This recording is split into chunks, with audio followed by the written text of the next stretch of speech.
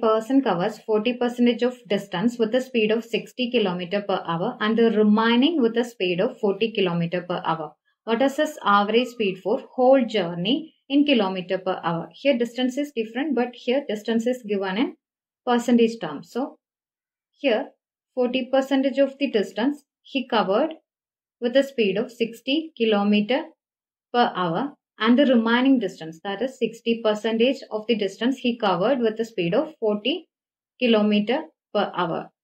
Here, take the LCM of 60 and 40.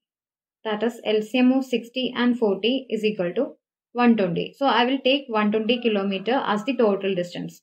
So, 40% of 120 means 48 because 10% is 12. That means 40% is 12 into 4, 48 km. Then 60% of 120 means 10% is 12.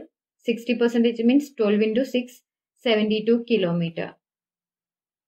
So here if I take average speed is equal to total distance is 120 km divided by total time. Here 48 by 60 plus 72 by 40 is the total time. 12 into 4 is equal to 48 and 12 into 5 is equal to 60. So 4 by 5. Here 8 into 9 is equal to 72 and 8 into 5 is equal to 40. So 9 by 5. That is 4 by 5 plus 9 by 5 is equal to 13 by 5. That means 120 into 5 is equal to 600 divided by 13 is your answer. So option C is your answer.